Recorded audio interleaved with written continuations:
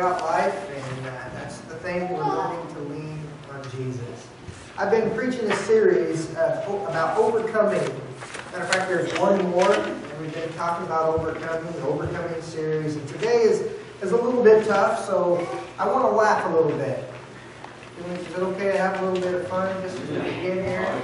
Because you know, when you're facing the feelings of futility that we're going to talk about, it's hard to see past the circumstances and the struggles we're going through. So I want to start out with this. By the way, Mark, you'll hear me brag about this church. I got the best church family in the world. And, you know, this is a wonderful, unique experience for me. And you've probably heard this before, but you might have a redneck church if, and here's what it is, there's 5 or 6 of them. You know what? How many of you say I'm a redneck? You know, hey, you're right. You know, you might have a redneck church if people ask when Jesus fed the 5,000 whether that fish was a catfish or a bass. And what bait did you use to catch them? Here's the second one. You might have a redneck church if the pastor says, I'd like Bubba to help take up an offering. 5 guys stand up and 2 women. You might have a redneck church if the opening day of deer season is recognized as an official church holiday. You might have a redneck church if a member of the church requests to be buried in their 4-wheel drive truck because it ain't never been in a hole it can't get out of. Or you might have a redneck church if the choir is known as the OK Corral. Not like this one. You might have a redneck church if the congregation of 500 members, there are only 7 names in the church directory.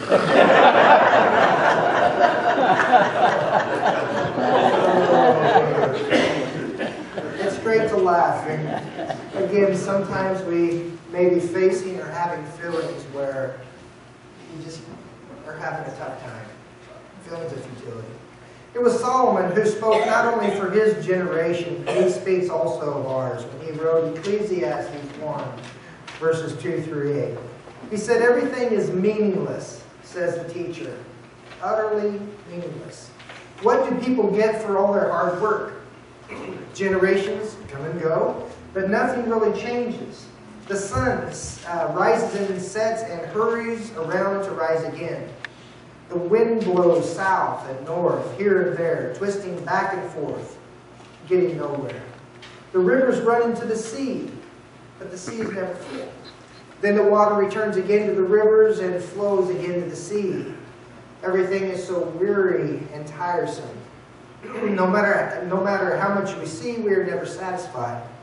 No matter how much we hear, we are not content. It was Leonard Woolf, who was literary editor of The Nation. He said this. He said, I clearly see that I have achieved practically nothing. The world today and the history of the human anthro during the past 5 to 7 years would be exactly the same if I had played ping pong instead of sitting on committees and writing books and memoranda. I have therefore to make a rather anonymous confession that I have in a long life ground through between 150,000 and 200,000 hours of perfectly useless work. Now, these were 2 guys that you invite to your next party, right? You know, these guys, both Solomon and Leonard Woolf, they sounded like they'd reached that point where it was a point of despair. It was a point of no return. And they had decided that there isn't any meaning to life. And the accomplishments that they had accomplished ring hollow. So what's the use of even trying? Have you ever been there in your life? What's the use of even trying? I think I was there before with the MEF fund and the situation we had. I was kind of like that. It was, why even try? How are we going to get ahead? Those are tough feelings. But what's the use? You know, if you think this way, what's the use of even getting up in the morning? What's the use of even going to work when I know I'll never get ahead? What's the use of teaching my kids trying to train them and do something this way when I know when they get out of the house, they're just going to go do their own thing. Or maybe you're thinking, how can I live the Christian life and live it to the fullest when I know that I'm struggling and I'm failing and I can't do it the way it needs to be done? So what do? You say, why should I even try? And when you feel that way, it's obviously not a good thing. But I can tell you that you are in company of many people. And especially even now in our generation, both Christian and non-Christian. So let's define futility. The dictionary defines futility in this way. First of all, it says, the quality of having no useful result. Uselessness. And it second says, the lack of importance or purpose. Frivolousness. The fact of the matter is that every one of us in this room have felt that at one time or another in our lives. But we usually get over it. It's a time, it's a situation, it's happened, and we feel those feelings, but sometimes we get over it. But there are those people sometimes that find themselves living with feelings of futility day in and day out. And it's something that they need help with. It's something where they need rescued and to work through. Because when you're in those feelings of futility, I'm telling you, you're landlocked. You're stuck. You can't get past it, these feelings of futility. And if we can't get past it, sometimes we can't be used or experience the fullness of Christ that we were designed for because we're stuck in the feelings of futility. If you have sermon notes, you're welcome to use them. If they're distraction, place them to the side. But the question I'd like to begin with is what causes these feelings of futility? Where do they come from? I have 4 of the most common causes that I'm going to share with you, and then we're going to look at some practical steps to overcome. Now, I could have a list this big, but I think these will basically help us to understand the issue or the problem. What causes the feelings of futility? The first one is unfulfilled dreams.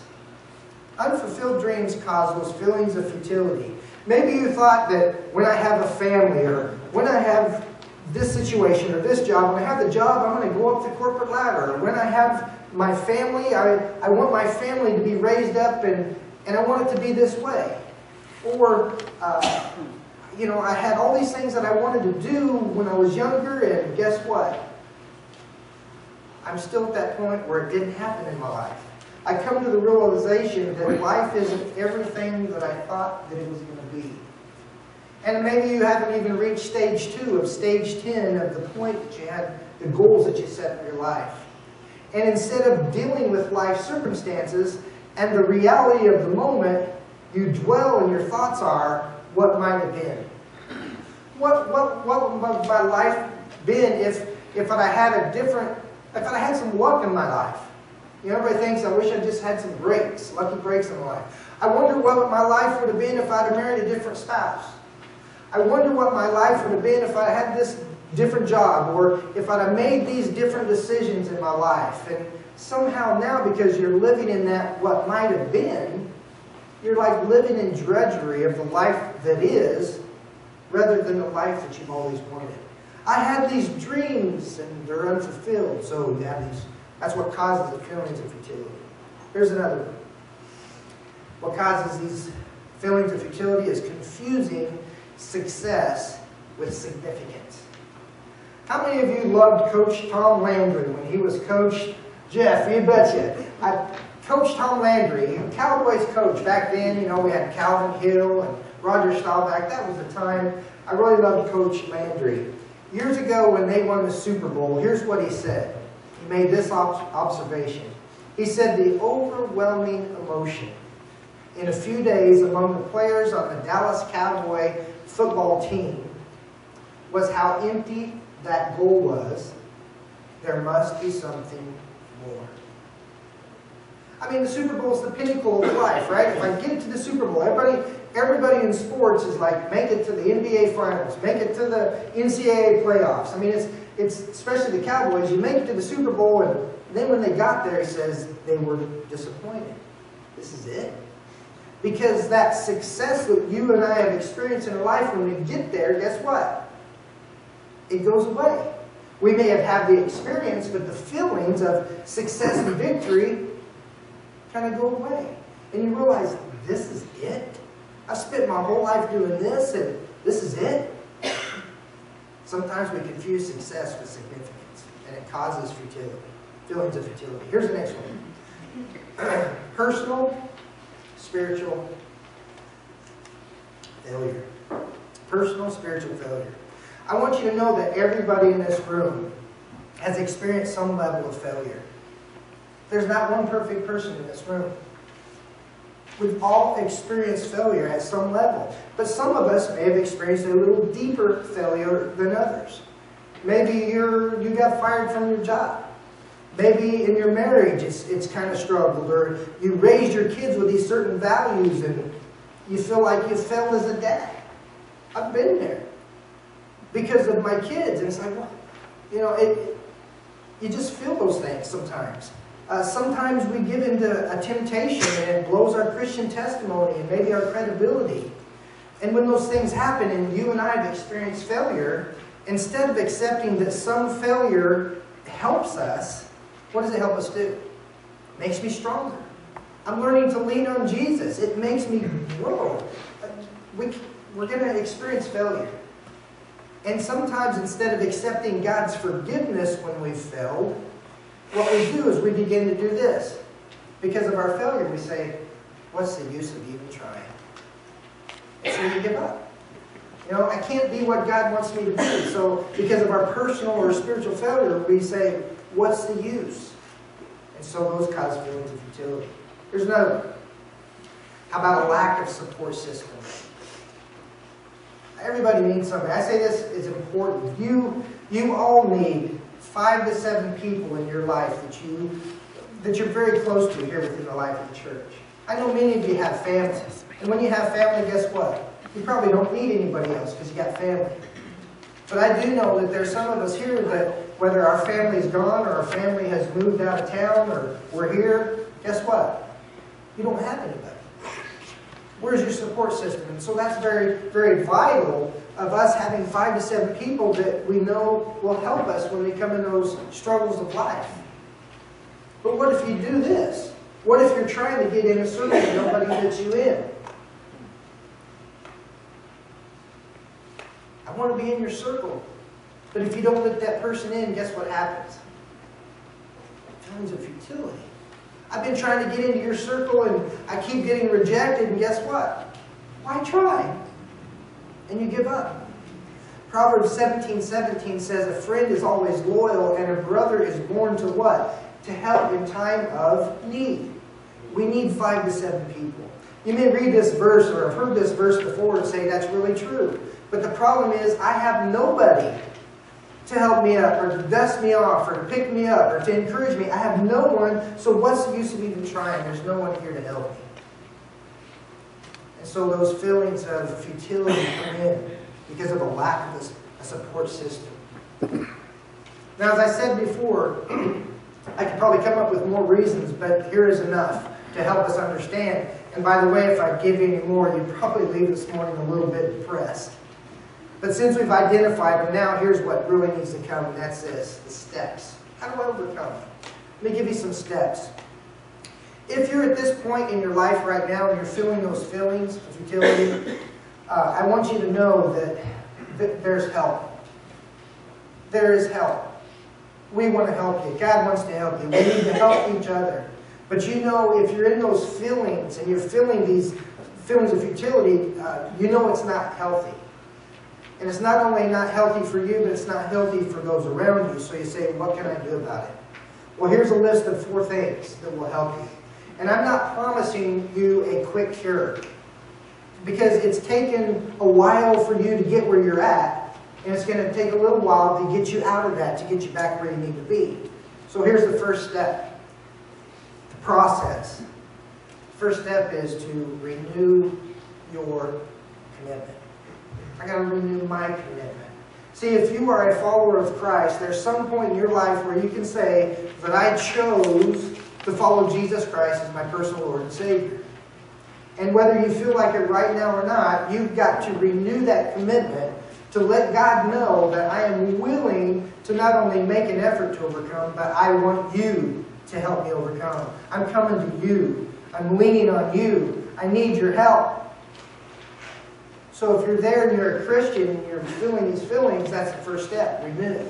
But if you're here this morning and you have never taken a step of faith, my encouragement is to you is that's a beginning start for you. Take a step towards Jesus. He's taking a step towards you. He wants to come and help you. You've got to take a step towards Him and invite Him to be your leader of your life, your Lord and your Savior. And that is the first step. One time King David, who was a man after God's own heart, he experienced a personal failure in his life. You know the story, he committed adultery with Bathsheba. And then he wanted to cover it up, so what did he do? He murdered. He set it out so that this person, her husband, would be killed so he could have her. Two things, horrible sin in his life. And yet he comes to God. He takes a step to renew what he once had. And it says in Psalms 51:12, he said this, "Restore to me the joy of your salvation, and grant me a willing spirit to sustain me." See, did David claim to be filled with joy when he prayed this prayer? When he prayed this prayer, there was no joy. He was absolutely miserable. So he asked God, would you restore the joy that I once had with you? I want to renew my commitment. But did he do this on his own? Absolutely. He knew, I'm too weak. I can't do this on my own. So I want you to grant me a willing spirit to what? To sustain me. I can't do this on my own. See, part of the reason some of us are suffering from futility is because when we get knocked down, who do we rely on? Ourselves. We're learning to lean on ourselves and then we fall back down. We have to learn to lean on Jesus. And every time we try and we fail, we struggle. Why try? But we need to call on God to restore us and to give us the strength that we need to overcome, to make it. Psalms 23 verse 3 says this. It says, God renews my strength.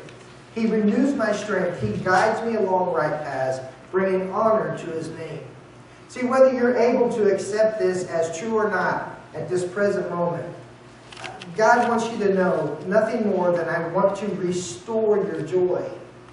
God wants to restore your joy. He wants to renew your strength. He wants to give you the power and the ability to overcome. Now, I know sometimes we try to be macho, especially us guys. I'm going to do this myself. I'm going to show you how tough I am. But my friends, you've got to let your guard down. You've got to humble yourself and say, okay, God, I know it's about you, and I want to renew my commitment. I want to take a step towards you. And you need to allow Him to come to you and do that new work in your life. So it's a renewed commitment is the first step. Here's the second step. Resist the negative influences. Resist the negative influences. You know the old saying that says, misery loves company? Well, it's very true. There are people who are just like you in the very circumstances, sometimes worse circumstances than you are. And whether you realize it or not, they're trying to hold you back. They're trying everything they can to keep you down because of the negative influence. In addition to that, you have Satan, the enemy, the roaring lion, who's doing everything he can to make you stay right there in the futility of your thinking and your feelings. Why? Because when you're there, you can't do anything you're stuck. You're not effective in living for God because you're stuck. And that's right where He wants you. See, Paul was writing to the Corinthian church, and he expressed this fear. It's in 2 Corinthians 11, verse 3. He said, I fear that somehow you'll be led away from your pure and simple devotion to Christ, just as Eve was deceived by the Spirit. See, normally when we think of spiritual attacks or spiritual warfare, we think of some huge, obvious, and extreme situation or temptation. But Paul's fear is here, he's saying that Christians are led away from their pure and simple devotion to Christ. And that's exactly what happens when we allow other people to pull us pull us in. They want to keep us right there in the state of futility so that we will lose our pure and simple devotion that we once had known. Proverbs 25:19 says this, "Putting confidence in an unreliable person is like chewing with a toothache or walking on a broken foot." Now, I know you know that chewing with a toothache and walking on a broken foot are very painful, aren't they? They're very painful. But they're not nearly as painful as the life that you're going to have if you continue to be influenced by the negative forces around you. So resist negative influences. Here's the third one. Rediscover your purpose. I love the little plaque that I have. I can see it in my office. It's a cross that says, "The Lord will fulfill His purpose for my life." I can't tell you how many times I said that over and over and over and over when I was struggling with the feelings of futility with a situation that I went through. And it wasn't just a one day, it seemed like it was this long. And I kept saying that over and over, the Lord will fulfill His purpose for my life. But I have to tell you, there were days that I thought, what's going on here? Have you forgotten me, God? Why am I facing this? And those feelings of futility were heavy. But in the process of going through that event, in the process of continually saying that verse and believing that God had a plan for me, guess what? He brought me through. My purpose while I went through all that was what? To be right here. Praise the Lord. And as hard as that was to go through, I'll tell you what, I wouldn't want to change a thing to be where I'm at right now. But I had to rediscover the purpose of why I was going through those things. In his book, Teaching the Elephants to Dance, James Belasco, he describes this, how trainers shackle young elephants with heavy chains to deeply embedded states. He says in that way the elephant learns to stay in place. Older, powerful elephants never try to leave, even though they have the strength to just pull that stake up out of the ground. Their conditioning has limited their movements. With only a small metal bracelet around their foot that's not attached to anything, guess what they do? They stand in place. The stakes are actually gone. There's no chain there, but there's just this metal bracket. Like powerful elephants, people are bound by their earlier conditioned restraints. If you're suffering from futility, it is a learned behavior that has taken place over time and is as limiting to your spiritual progress as the unattached chain around an elephant's foot. Yet if the circus tent caught on fire and the elephant sees the flames and he smells the smoke, he forgets his old conditioning and he runs for his life. My friends, if you're suffering from futility, you need to realize that your spiritual house is on fire. And that means if it's on fire, you've got to do something about it before everything crashes in. Remember 1 Corinthians 9, 24 through 26 says this, "Remember that in a race everyone runs, but only one person gets the prize. You also must run in such a way that you will win. All athletes practice strict self-control. They do it to win a prize that will fade away. But we do it for an eternal prize. So I run straight to the goal with purpose in every step. I'm not like a boxer who misses his punches." See, sometimes in life, my friends, in running this race, we get knocked down. We get tripped up. And when we do, what do we say? I give up. Watch this clip real quick.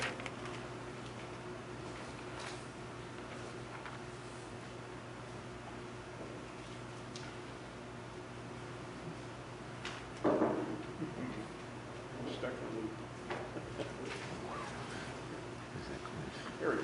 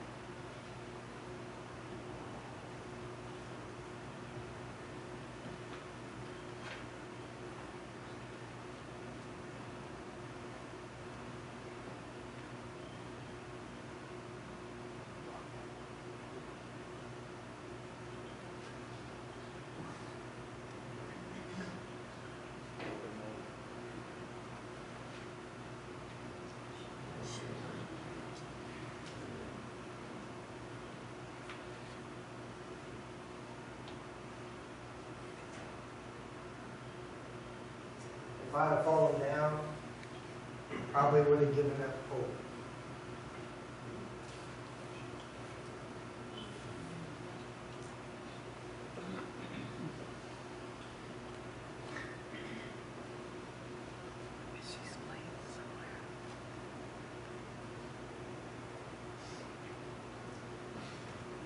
Probably would have given up hope, and maybe you would have as well.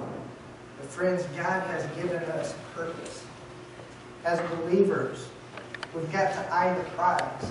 We've got to keep our eyes on the finish line and know that that's our goal. Your purpose in life is to follow Christ, to win the race, and not just sit on the sidelines and worry about what might have been.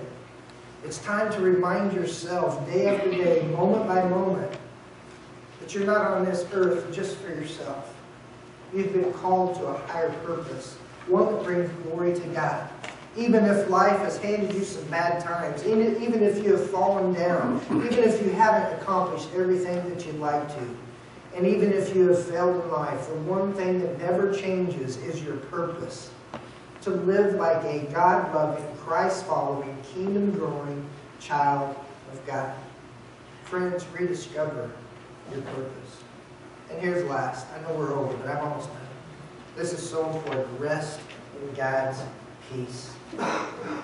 Rest in God's peace. You know, so many times we think that God is grading us, and so many times we think we have to have this accomplished to our credit to be accepted. But God just simply wants you to rest in Him, to lean on Him, to let God do His work in you. It's time to quit trying to please ourselves and everybody else around us and rest in the fact that God loves me and He loves you just the way you are. Let me read these two scriptures that are basically promises from Jesus, and let them be promises that you claim today. Matthew 11:28-30 says, Jesus says, "Come to me, all of you who are weary and carry heavy burdens, and I will give you rest. Take my yoke upon you. Let me teach you, because I'm humble and gentle, and you will find rest for your souls. For my yoke fits perfectly, and the burden I give you is light." And in John 14:27 it says, "I'm leaving you with this gift, peace of mind and heart. And the peace I give you isn't the peace that the world gives, so don't be troubled or afraid." Maybe you've heard these promises before. You say, "Oh, they're really good." And it's another thing to read them, it's another thing to meditate on them and allow them to penetrate to our very soul. So I would say to you, if you have homework today, I want you to go home. I want you to take these two scriptures. I want you to put your feet up on the couch, and I want you to read these two scriptures over and over and over and over again until God comes in such a way that you're leaning and relaxing and allowing Him to help you to rest in His peace. He wants nothing more than for you to rest in His peace. So if that's you today and you find yourselves experiencing these feelings, I want you to be encouraged. I want you to know that you can take steps. First of all, renew your commitment. Make a commitment to Him. I promise He'll help you. Resist the negative influences that may be in your life. And then rediscover your purpose. God has you all here for a purpose. And then simply just rest in His peace, God's peace. He says, "Come to me." So take that step today to come to Him and allow Him to minister to your spirit. Let's stand together and sing number 527. Let's just sing the first verse and the fifth verse of the closing. I invite you, if you'd like to just pause and say, "Lord, I just want